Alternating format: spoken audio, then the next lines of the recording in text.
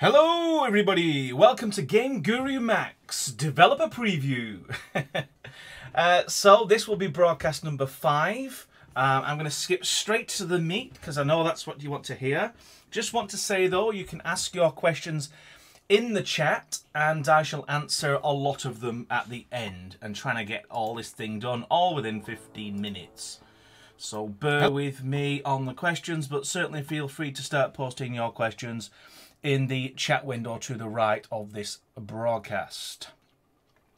So moving swiftly to the first point, which is my progress on the GameGuru Max GUI integration on Wicked. Been a bit crazy actually in order trying to get the render to render at exactly the right point in the pipeline, but I've managed to succeed, which is great, and I just want to show you proof is in the pudding. So I'm just going to run this little shortcut, and what you're looking at right now is a 64-bit binary, and it's running inside, or rather alongside the Wicked engine, rendering the exact same in-GUI code that was in GameGuru Classic, in the Alpha 1. So that means a source code variant. Basically, it's a single code base with multiple variants, so when we do bug fixes, that bug fix can go back in time as well as forwards in time, and all ultimately going towards max. So that's the idea behind it. This is effectively code that we've already been using for a while, but now it's running under a 60 sub and alongside and inside, in fact, the Wicked engine's rendering pipeline, which was a bit of a pig to actually get to this point. And in fact, little reveal, 10 minutes. This binary was compiled not less than 10 minutes ago because I broke it. I thought I'd get some coding done, so half an hour ago, tinkering away, cleaning up some code, moving a little thing, specifically the entities panel, the one on here, Dink, and the terrain tools panel, they were missing, and I like to have had them for this live broadcast. So I thought, well, I'll have a little bit of a play. Then about 50 minutes ago, completely broke it with about 15 to 30 errors, and I had to sort of blast through them. But yeah, I fixed it all and got it up and running with the panels displaying with 10 minutes to spare. So I'm pretty pleased about that. So just to prove that the interface actually does indeed work, I can show you the menus. So you see all that works fine. You've got the tool bars with the tooltips on top. I can switch to the waypoints panel, go back to the terrain tools, which is giving me the most recent grief. And you've also got to the tutorial mode with the split windows. So you've got the video at the top and an interactive tutorial at the bottom. So anyone who's played with the Alpha 1 of GameGuru Max, which if you've pre-ordered, you can actually download it from your product page on your TGC account. You can grab that, and all of this will work. All these tool bars, all of these menus, these panels, etc. But it was always running in the old 32-bit, old graphics engine system. This is a milestone for me because this is actually running on the brand spanking new 64-bit binary, and I needed this first. I needed this before I went on to start doing things like texture loading, model loading, getting all of the mechanics up and running. But this should happen relatively quickly now. I say relatively because development's always a bit of a pig and you can't exactly estimate exactly how long things take. But the good news is what you don't see, but what's actually humming away in the background is all of the GameGuru logic from Alpha 1 is actually being run right now. You just don't see it. You don't see the terrain. You don't see the objects. I mean, if I go to entities, I've got my entity library, but there's nothing in it. Because, you know, the folder, the files folder, has hardly any media in it. I've deliberately kept it light, so I'm only moving things in to the max installation that is absolutely necessary. And a big chunk of the thing that I've taken out, which actually has caused some of the delays, is the entire terrain system, which had a lot of tendrils into rendering grass and other things like that. So you can imagine that now I've ripped it all out and I've got the interface back up and running on the 64-bit. It should fingers crossed, touch wood, be plain sailing as to reintroducing the stuff that's related to a graphics engine, bringing those things back online. And in parallel, the new terrain system, which Mike is working on. And at some point, probably in the next 2 weeks, we'll start crafting out the new set of function calls and then supplanting the old terrain system, because it has a lot of tendrils into different parts of the system, with the new terrain system and what that might require. But your functionality, say, in the terrain tools panel would stay the same. We'll certainly expand it as needed, as features start popping up. For example, the square brush instead of just a circular brush. So I will not dwell on this. I'm happy that it's done, and here it is. It's proof in the pudding. You can tell it's wiki because if you look in the top left corner, you've got the old Wicked Engine FPS readout and a warning which says this is slow in debug mode. So that's proof enough. I'm not faking it. This is a real thing.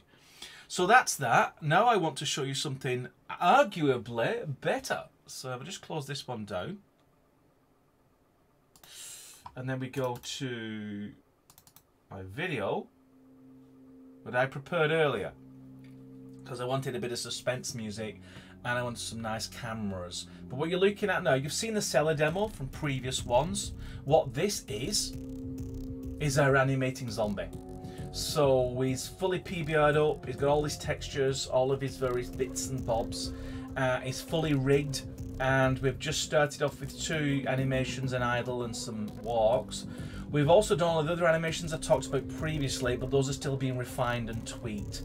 And so we're going to see that probably next week, maybe a next week's sneak peek, or certainly shortly after that.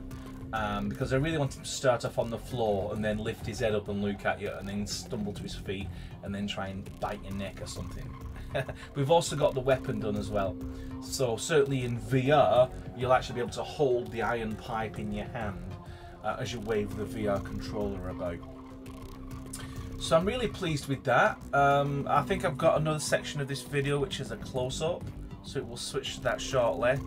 Do let me know if you want me to put this on YouTube. Maybe I should make it a little more exciting before I do. Maybe have the zombie actually walking instead of just sliding around on the spot before I actually reveal it to the wider world. But anyone who's on my live broadcast chat right now gets to see it up close and personal. And this will be the very first time you'll have seen this, so I hope you like it. I'm just glancing over to the chat window. As you see, I've gone a bit more professional since broadcast 4, and now I've moved the chat window onto another monitor so we don't get that weird cascade of windows as I'm watching YouTube, as you're watching YouTube, as I'm watching YouTube, etc. So there's a couple of questions popping in, so thanks for that. I'll answer them in about 4 minutes. There's one more piece of news that I would like to talk about. Which of course is VR, which I've alluded to a couple of seconds ago, which is GameGuru Max will actually have a strong VR element in the sense that you can create good VR games. Not just conversions of keyboard and mouse and monitor games, but actual VR games where the controller plays a primary role in the interface. And last week we postulated the question, should we use Steam VR or OpenXR? And I am not kidding, as if I've prodded the universe. Because a couple of days later, because remember this was a choice, it was an either or, a couple of days later Steam announced that they've actually going to release a developer beta for their OpenXR support. Bottom line is we only have to write OpenXR once. And once that code has been done and it's tested and it runs independent of the Steam client, that's great if you're, say, an Oculus Rift user, but you're out of luck if you're an HTC Vive user. In theory, this developer mode, this developer beta that Steam has just released, would allow an HTC Vive user to log onto their Steam client, access our software via this OpenXR support, and be able to use their HTC Vive headset with GameGuru Max without us having to support Steam VR. At least that's the theory. It's just a page. Let me just show you. Let me just come out of this video and open up the web page I found. Here it is, OpenXR Developer Preview. It's all great news. It's really what we've been waiting for, because that means OpenXR and the Vive become one thing. Now, this is what I don't know. Do we still have to write in SteamVR? It would make no sense if you had to. I'm pretty sure if you've written all of your code in OpenXR, it's just a case of compiling and then detecting the runtime, say through the Steam client or something like that. But that's the fingers crossed moment. That's the part where we find out whether we are literally have come to an end of VR fragmentation. Coders now only need to write in one API and get instant support for all headsets, all controllers. Happy days. So that's great news. Really happy about that. And we actually have already started OpenXR development. Way too early to show anything yet, but I'm pretty optimistic that we'll be able to show some juicy things a good chunk before we actually get to the release point. So that's my last piece of news, which I'm really happy about. I am checking the clock and my discipline is excellent. I have allowed 4 minutes for answers to your questions. So I'm just going to look over to this monitor, which seems to have an earphone hovering over the chat panel. Okay, so I'm just going to scroll to the top and I'm going to find some questions. As you know, I like people to put the word question in square brackets or a question mark at the end. That we can skip through the hellos and such. Here's the first one. Is there a guide on your channel on how to make and import weapons into GG? Yes, for GG Classic, but it was a bit scant and not many people made weapons from our flimsy advice. So for GameGuru Max, we are going to do a proper document. Nicely proofread and edited, lots of screenshots and some files, some template files that you can load in to your favorite art package as a starting point. So we are going to absolutely encourage people to create their own stuff, not just weapons, but objects and other things to import. And I think weapons and just like a non-weapon HUD object, also quite vital if you want to create a non-violent game. So we are going to create a document for that, absolutely. Whether it's available for release, I'd like to, but I'm not putting that one down as a promise. But it's definitely on the short-term roadmap. Another question. With the square brush paint tool, will there be a snap grid option for painting roads with markings? I know what you mean. So you've got sort of a square brush, which is exactly 50 by 50, and you want to be able to just go bink, bink, bink, bink, and it's nice, even, flat. It's a good idea. It's sort of it's a quick way of doing it without having to go through all the mess of a spline thing, which is something else I've been thinking of doing. So you could just set up your control points and then boom, bake, and then it paints this nice road, not just flat, but following the terrain, etc. No plans for a grid system on the terrain. Only a grid system on the placement of entities, but it's a great suggestion. Please keep it alive in the GameGuru forums, and it's not a huge job to do, so if we read it at the right time, it goes into the panel, and you have your wish. Another question, will we finally be able to make proper caves with the terrain tool? No. There are no plans to support cave creation in GameGuru Max. You'll have to do the traditional classic hack, which is you have your terrain, you then drop a massive gully down, almost a vertical drop, and then inside that void you've just carved out, then you add your rocks and your paths and your ceilings and your entrances, and you surround that void with the entities that represent your cave pieces. It's been done like that for many years in the industry. There's obviously other techniques like voxels and cutting holes in terrain, but you can still do it the old-fashioned way, and it'll still look like a pretty decent cave. The king, of course, is to have great entities, have great models that you can bring in so they look really good and convincing. Another question. This one's got a glowing GameGuru in orange. GameGuru missed decal and entity wall snapping we had in FPS Creator. Can we please have that back? We do have some form of entity snapping on walls. It's deactivated by default because it was a little slow and some people on low-end systems didn't like it. So we switched it off by default. Go onto the GameGuru forums and ask that question. I'll show you where the flag is, you switch it on, then you can snap things to walls. It just does a lot of raycasting, you see. That's why it's a little slow on some systems. Some reports that the zombie looks too wet. Sure.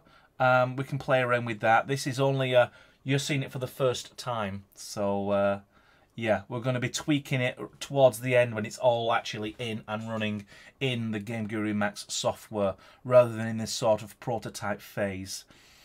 Some question further down. Any improvement to the widget menu, and we'll be able to swap out entity textures via the editor. Yes, improvements to the widget system. Not sure about swapping textures. Textures very much belong to the entities that you drag in, and you select those entities when you're doing an import of the model.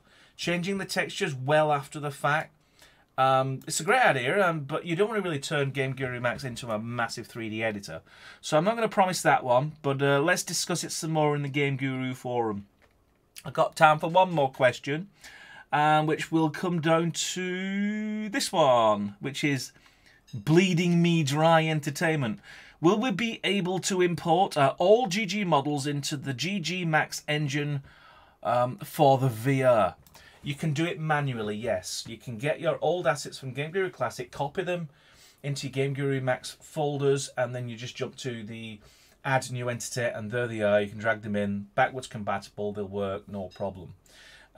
For answers like that and millions of others, you will absolutely be able to find them all on the GameGuru forums, which is where I'm going to point you to next, because all the questions I didn't get to today, I'm going to copy them out, clean them up, correct the spelling, and then I'm going to create answers for all of them, including the ones I've just done verbally. So check out the GameGuru forum thread. It will say broadcast 5 answers, and you'll be able to find all the rest of your answers there. As you can see, I'm getting closer and closer to that 15-minute milestone. I've still not done it correct, but I don't mind. I don't mind. I'm getting closer. That's the main thing. I am showing promise. So until the next broadcast, which will be in 2 weeks' time on a Wednesday 4 PM, I'll say goodbye. Thanks for listening, and certainly check out this recording on YouTube channel in the next 4 hours. So until then, I will switch to that pretty music. Bye-bye.